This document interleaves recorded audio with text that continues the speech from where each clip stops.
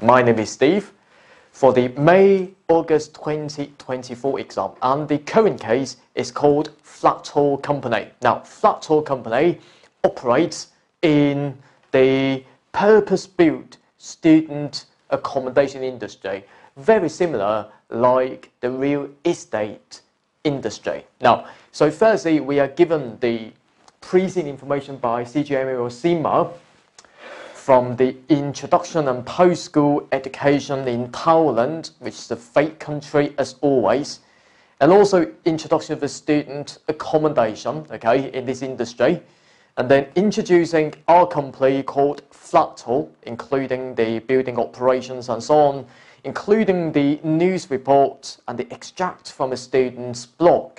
Right, so what I would do is that firstly, I've summarised all of these bits and pieces into my preseen application notes.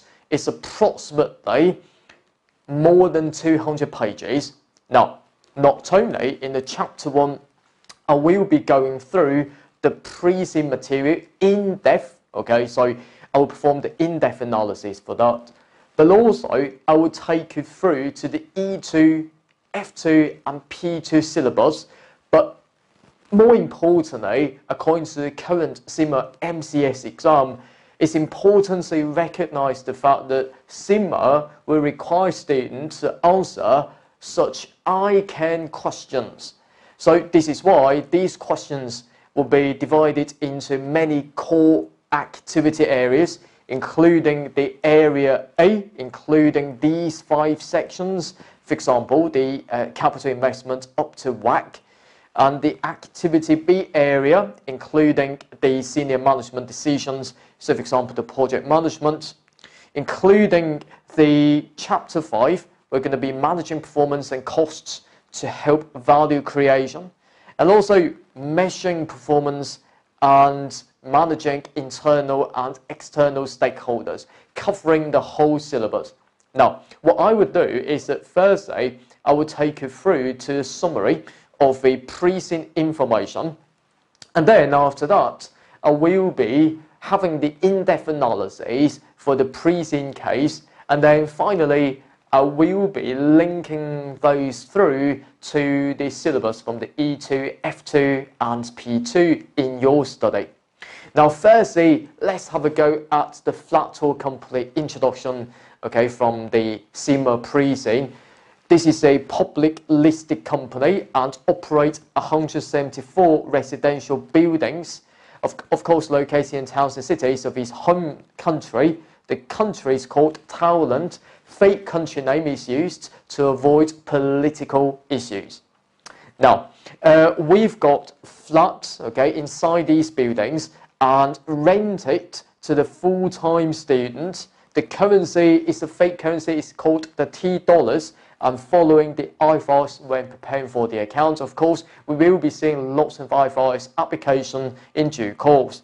And you are the financial manager and responsible for management accounting, reporting to the senior financial manager, who will ultimately report to the finance director. Now, firstly, what I would do next, I would like to summarise all these bits and pieces into my preseen application there.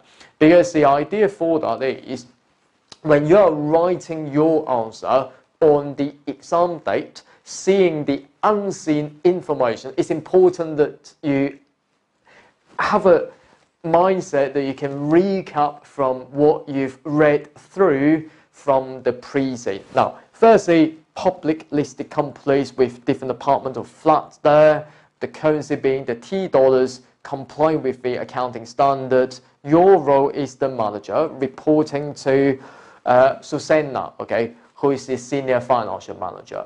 Now, what I would do next is to have a go at the in-depth analysis, okay, of the preseen case. It's important that you understand a bit more about this industry before you move any further.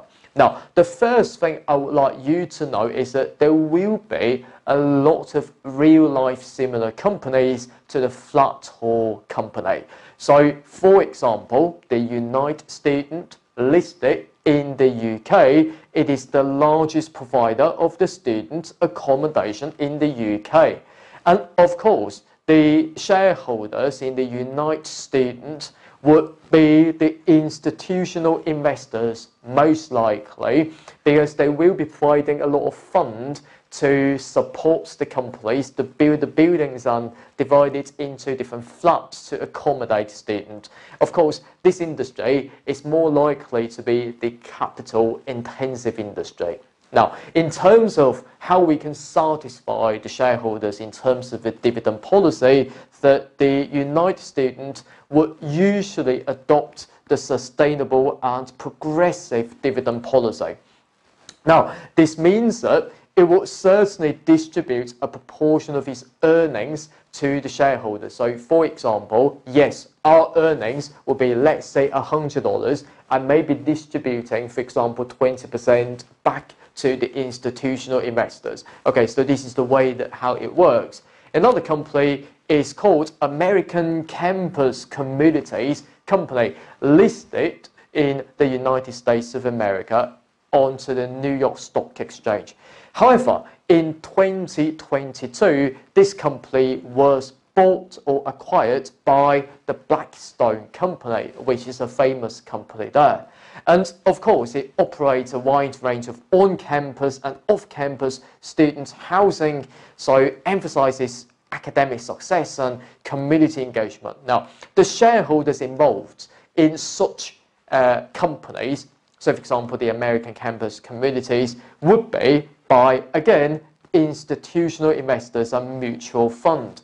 And of course, very likely that our company will be also owned by the institutional investors as well.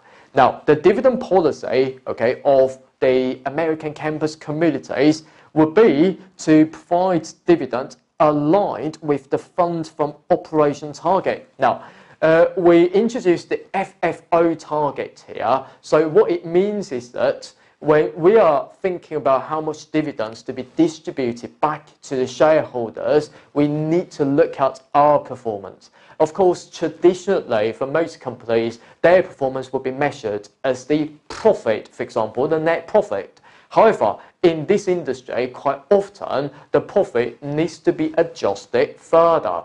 So, for example, we take the net profit and to plot the depreciation expenses back and to plot the amortization expenses back, and more importantly, we'll need to exclude those one-off stuff.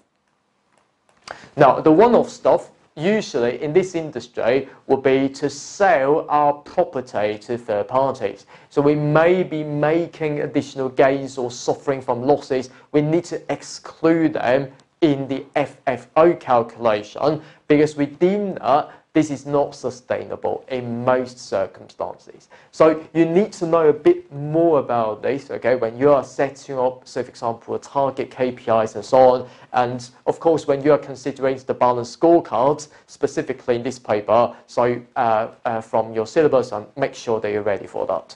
Now, another company, very famous company, is called the GCP Student Living PLC. It's a company listed in the UK onto the London Stock Exchange. However, this company operates as the investment trusts, but technically speaking, it's called real estate investment trust. So if we bring the first letter all together, the REIT,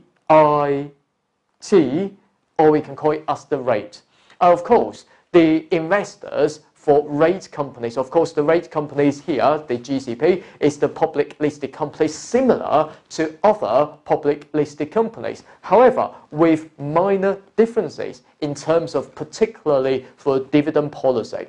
Because for the rate company, for the retail investors, which means the individual shareholders or individual investors, I can buy shares in such companies and I can input my money in buying shares, and the company will be using my money and to invest in other property project. And after that, the company needs to distribute back the dividend to the retail investors, for example. And of course, in some of the market, the dividend policy will be approximately 90% of its profit needs to be distributed back to the shareholders. So this will be a very, very complicated and a very, very special company type that you may be aware of. So for example, the major shareholders, again for the GCP, again will be the institutional investors, and a mix of that will also includes the retail investors and also the investment trusts.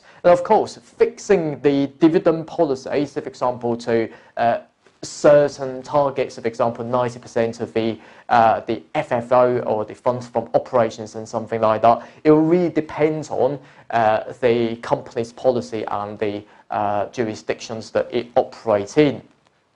Now, another thing I would like you to know is that in this industry, a few key ratios that will be very important to assess whether or not the company is successful. So for example, the occupancy rate. So for example, we've got, let's say, 10 rooms and we occupied, let's say, 9 of that. So more likely that in this industry, your target will be at least 95% of the occupancy rate. Okay, so otherwise it will not be quite successful there. Another one will be the net operating income margin. So when we are calculating the numerator, we are not going to be taking the operating profit, but we will be excluding the finance cost in terms of that. Because in this industry, as you can see, later on in our company's financial statements, which means the Flatthall Company, so we can see that finance costs accounted for huge amounts of proportion of the profits that you operate. And this is why by excluding that, because we understand that taking on additional debt will be very important in this industry. So we will be targeting at least 60% of the margin there. Now, another ratio is the loan to value ratio, so which means we are, so for example, in this industry, we're always thinking about raising finance. Of course, I will tell you exactly how in a second, but just to give you a flavour, is that a lot of companies in this industry will be targeting the long-term debt finance. So this is why we'll need this ratio in particular when we are arranging debt through the bank. And of course, the bankers would certainly keep an eye on to this ratio before lending us money. So we take the total debt in the numerator. However, in the denominator, we take the value of our property. So which means at the time that we apply the loan from the bank, we'll need to assess the fair value of our property, and we put that into the denominator. Now, this ratio, of course, the range will be around about 50% and something like that. And of course, if I were to say that if the ratio is quite high, so this means that we are taking on additional debt, whereas the value in the denominator will be quite low for our property, I would say that it will be quite risky for us to operate in such a scheme or to apply the loan from the bank like that. It's very unlikely that we may be getting a loan from the bank. And therefore, when you are managing the long-term debt finance, there's no point in simply saying that, okay, I want the long-term debt, I want to fix the interest rate. However, you're not keeping an eye on to the LTV ratio, which means the loan-to-value ratio in this industry. There's no point in doing that at all. Now, another ratio is the yield on cost. So what we can do is we take the profit, excluding the finance and also the one-off stuff, and to divide this into the total cost of investment in building your buildings, okay, building the flats and apartments and something like that. So usually we target to be 6 to 8%. It's just to be the income, okay, from your investment, or the alternative measure to ROI in this industry. Now, in terms of interest cover, of course, very, very similar to other industry companies, around about 2, we take the profit before interest and tax and divide this into the interest expense. And of course, the higher the ratio, the higher the profitability of a company, so we can be having more abilities to take on additional debt. Another ratio is the cap rate, okay, or we can call it as the capitalization rate. Now, the cap rate, number 6 there, is very similar to the number 3. Now, for example, when we are looking at the denominator, in number 3, we called the value of property portfolio, but here is the current market value of the property. Now, the difference between these two, I would say that very likely that they are very similar to each other. However, minor differences would be when we are calculating a cap rate, unlike in the LTV ratio to determining the denominator in the number 3 calculation, we use the value of our property on the date when we apply the loan. However, the denominator in the number 6 calculation here, we are using the market value of our property today, okay, rather than the date that we apply the loan from the bank. And of course, the number 6, the cap rate there would be, for example, in the primary market, it's about 4 to 6%, but in the secondary market, it can be a lot higher. The cap rate really reflects the investment return. So, for example, in stable and low-risk market, the rate would be a lot lower than the market where the rate is a lot higher. So make sure that don't be surprised on the exam date. So for example, from the unseen material that the examining team is giving you the cap rates and asking you about the investment decisions, you need to know that if the rate is so high in this market, generally speaking, that this market property prices, yes, quite risky. So you need to tell the examining team about that. In terms of the return on equity, targeting about 8 to 12% in this industry. So make sure that you're ready for that. Now, when we are managing the finance part, okay, in this industry, so all we need to do is that firstly, we need to keep our occupancy rates high, at the same time to diversify our revenue, not just relying on a single revenue stream. So very importantly is that we set rental prices based on the market demand, location and property amenities. So for example, whether or not you can get access to the internet, Wi-Fi and so on. So we may be using very flexible and dynamic or changing pricing models to accommodate the market demand. At the same time, we also need to think about to keep our operating expenses as low as possible. We are not simply minimizing our operating expenses because it will be quite difficult for you to do that in this industry. But having a clever way to manage your operating expense without compromising the quality that affecting the student experience would be the key. Of course, capital expenditure, we need to be very careful on that. Of course, in a previous ratios calculation, the return on investment approach will be very likely to be applied there. The debt management, yes, we look at the LTV ratio to loan to value ratio, for example, and making sure we keep our liquidity properly, otherwise running out of cash and the business will fail. Now, what we're going to do then is that when understanding this industry in a bit more detail, we need to look at other real-life companies. For example, the United Students listed company in the UK. Now, what they would do is that they adopt the structure, the adapting to the local market, which means the divisional structure. And same applies to another company called GSA.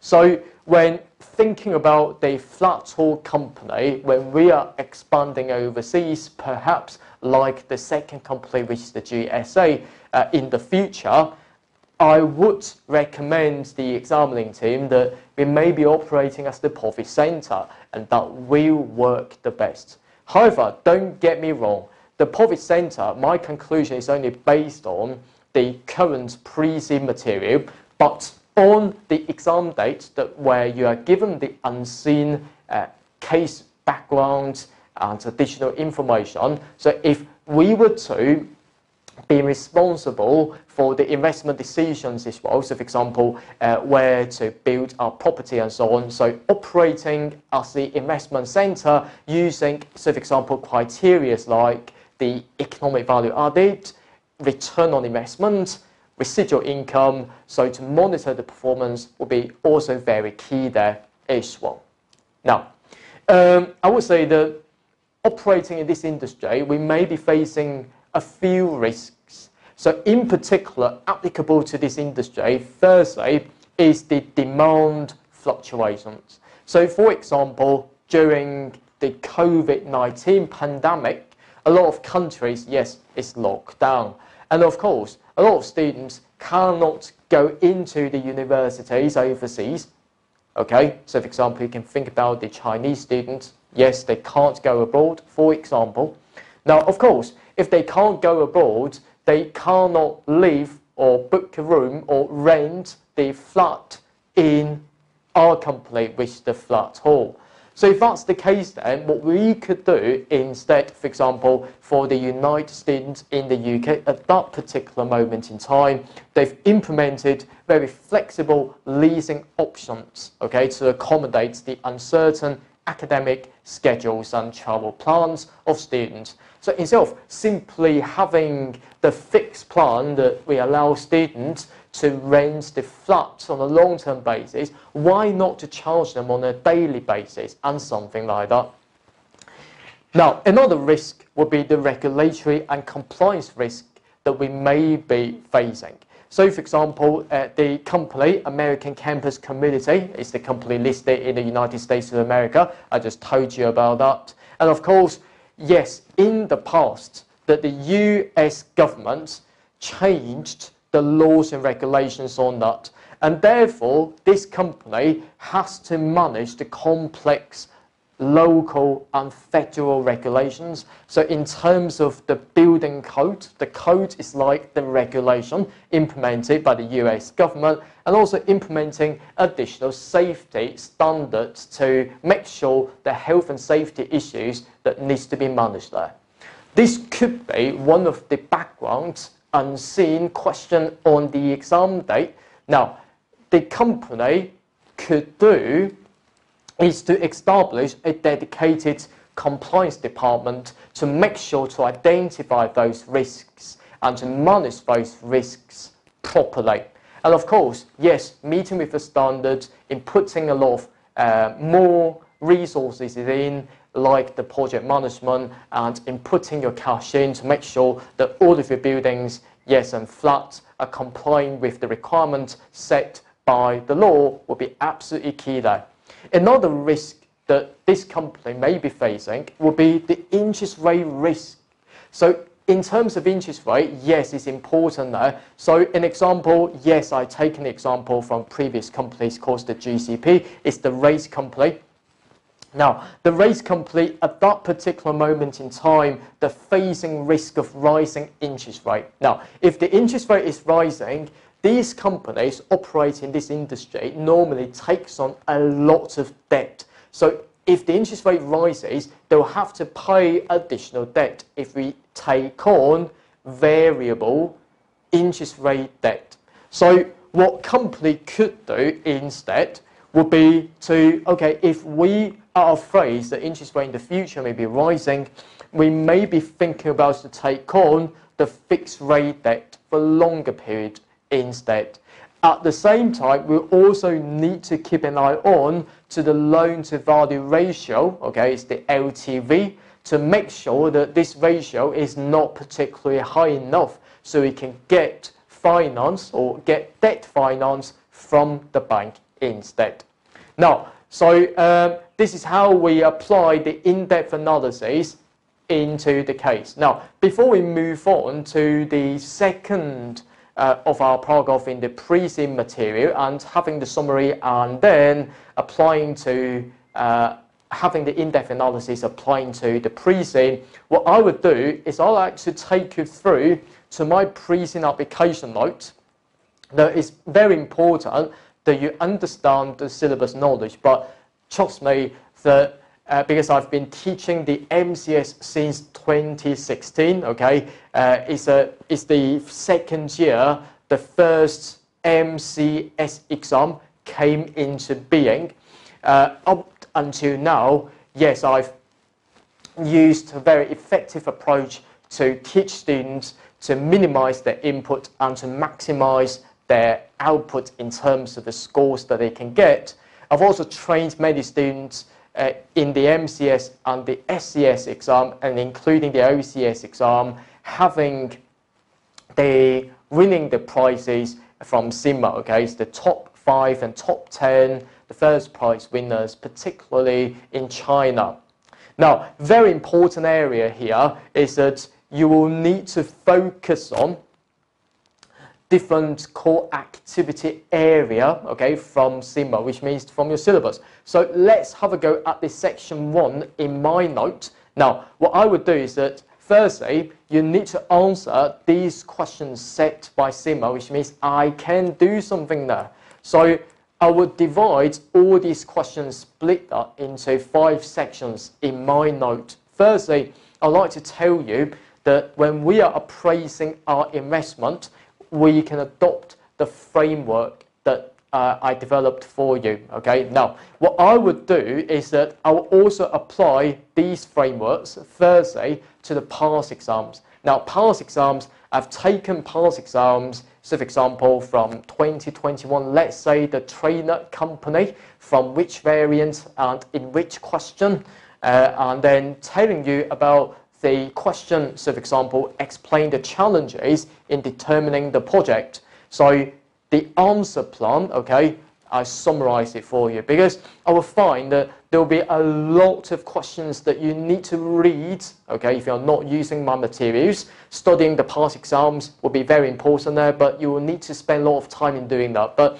I'll just summarize all of these bits and pieces for you, so it will be very convenient for you to pass this exam very easily. But at the same time, not only I summarize all the very similar questions related to this topic, but what I will also apply to the current case, which is the Flatthall Company. I'd like to give you a bit of background information of how this topic may come up. For example, the potential investment project may be coming up. So let's say that we develop a new PBSA, which means this industry complex now, or perhaps we like to upgrade our existing technology in our properties and so on. And also, I'll tell you a bit more about the potential digital transformation projects applicable to this company as well, and the key considerations you always need to bear in mind. So my question approach when teaching the MCS will be very effective there. Now, the way I would like to help with your MCS exam success will be, firstly, I would like to take you through to the very in-depth preseen analysis. Now, remember, we are not simply reading the preseen information bit by bit, or we're not simply summarizing the preseen information into bullet point to you, because there's no point in doing that at all, because it will be very flexible on the exam day. As you can see in the past exam, that the unseen background information will be touching some of the points that did not exist in the preseen that given by CIMA. So very importantly, you need to have an in-depth preseen analysis there.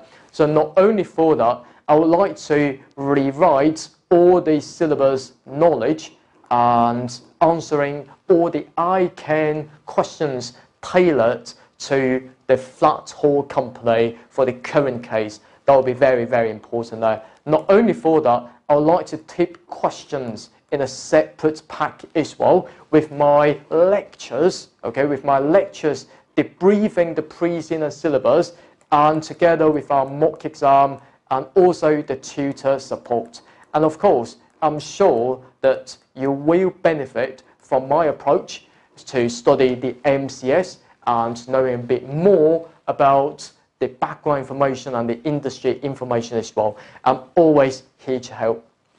Now finally, just a brief introduction of myself, the fellow member of ACCA and the member of ICAW, and also I'm the member of CIMA as well. I've sat the previous T4 case studies many years ago, and I've been teaching the CIMA qualification since 2015, and for the MCS from 2016 up until now. And I'm sure that my approach will be to minimize the time that you will spend in studying the MCS, but I will be maximizing the scores that you will get in this exam. Right, I'm going to be stopping the first recording now, and I look forward to seeing you in the future studies. Bye-bye. APC, accounting for your future.